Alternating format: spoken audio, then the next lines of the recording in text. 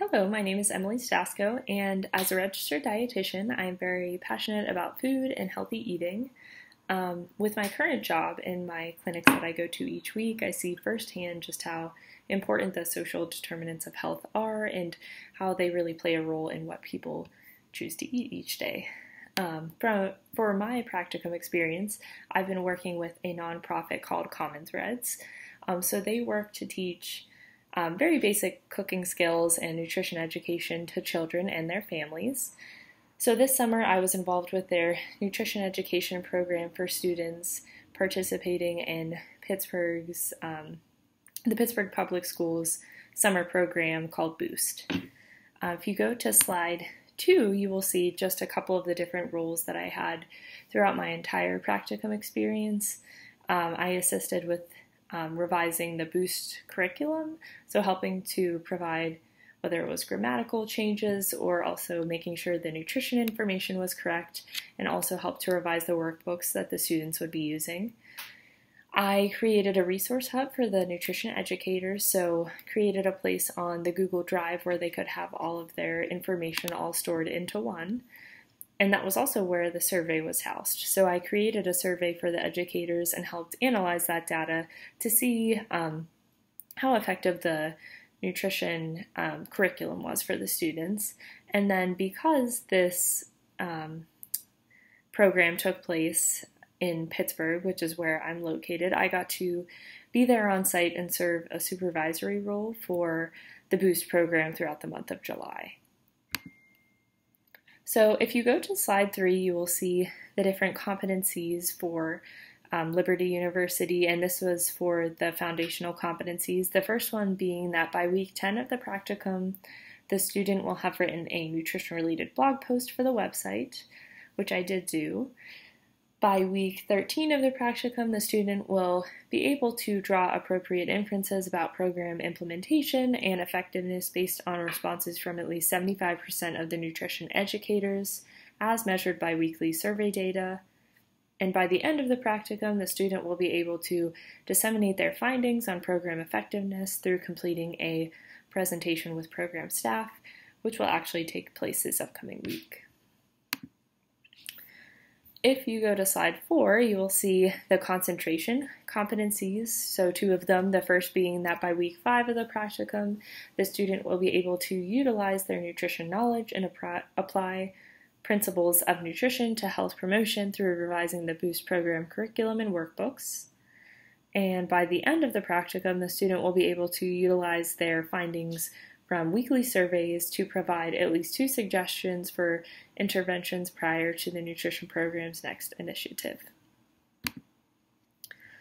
Slide 5 talks about the design of the survey, basically the timeline and things that were taken into consideration throughout the survey creation. So the survey was created with the help and guidance of my preceptor. Her name is Shayna, and she's actually the VP of Research and Development at Common Threads. So I would create the questions, and she would look through them and provide suggestions and comments, questions, and we would kind of together revise those to really finalize them and make sure they were answering the overall or related to the overall research questions that we had. I created the final survey, which was in Google Forms, and it was housed in the Google Drive that the nutrition educators had. And I updated it each week to contain the names of the different lessons that the students were completing throughout the weeks. Finally, I helped analyze that data and disseminate the results to both Shayna and also the staff member who was involved with the curriculum development and the program coordinator for Pittsburgh. So if you go to slide 6, you will see the accomplishments, and I kind of broke it down for what the students were able to accomplish, what Common Threads was able to accomplish, and what I myself was able to accomplish. So the students were able, through completing this program, to try different fruits and vegetables, be exposed to new foods. That in particular may have came through with the cultural unit in the second half of the program. They may try things they've never heard of or seen before. And they were also learning how to follow a recipe and work together as a group to create that recipe. For Common Threads, they were able to get some recommendations for the curricula improvement to make the content easier for students to understand in the future. And for myself, I was able to put into practice methods in the different research methods in public health that I've learned through my previous coursework. So being able to create that survey, was I looking for qualitative data, quantitative data, how was I going to assess it, and assessing it and then disseminating those findings to Common Threads. And to the right, you'll just see a picture, one of the projects that they did throughout the program. They had the option to create, if it were younger kids, maybe the pre-K, they could create spaghetti art and either write or explain like why they drew themselves looking that way. So that was just one that I thought was cute. But if you go to slide 7, you will see the recommendations going forward. So I do think one major area for improvement would be having different lessons for each individual grade level. Right now, the way that it was, the grade levels were grouped between pre-K to 3rd grade. So all of those students, which were what was entirely throughout the Boost curriculum this summer, or the Boost program this summer, all of those students got the same curriculum. But I really think there's an area for improvement there. They should be broken down between each grade level because the pre-K is going to be vastly different from the 3rd grade. Pre-K, they may not be able to even read or write, so they have very different needs compared to some of the older students. I do also think they should consider the addition of mindfulness with eating into their curriculum. This is just something, as a dietitian, I'm coming more across intuitive eating and mindfulness. And I think this would be really helpful for that pediatric population, and it can kind of be taught in a way of increasing their awareness with internal eating cues when they're eating, and maybe it can be explained through the different senses to them. Finally, I think the cultural unit should be revised to make it easier for the students to understand. So maybe instead of just going each day to different countries, they could start with local geography, whether it's Pittsburgh or whatever city they're in, or if it's just the U.S. geography before they go to different countries. I think having that, or ensuring they have that baseline knowledge of local geography, may be an easy way to teach it first. I do also think the cultural workbooks could have more pictures and less text, just to make it more engaging for the students.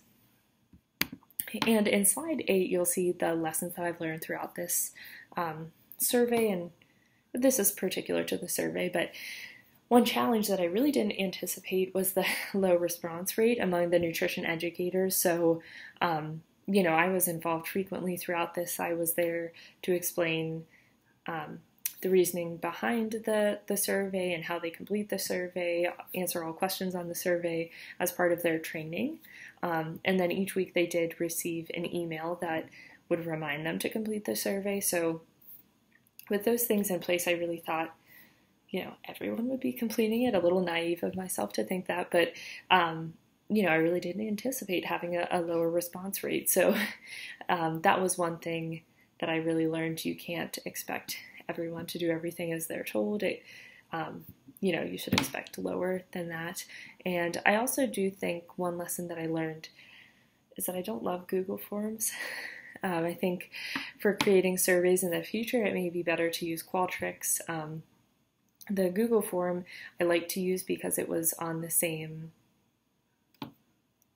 mode, or it could also be in the resource hub, the Google Drive that the nutrition educators use, so they could on Fridays submit their receipts from the ingredients that they bought, and they could also complete the survey at the same time. So I liked that aspect of it. But actually changing the questions each week was difficult. It was difficult to create a ranking question. I had to manually do a lot of changes, and the results from there were hard to disseminate. So it still required some manual work. So that is something going forward I would recommend using a Qualtrics survey over Google Forms. But I really took a lot away from this experience and my practicum. I learned firsthand how important the nutrition is for students, and just proper ways to teach them, and the way that a survey can be implemented, and how that really helps with program development and making sure that programs are effective in doing what they say they're doing. So I really enjoyed this practicum experience, and I look forward to any more experiences I can get in the public health realm in the future.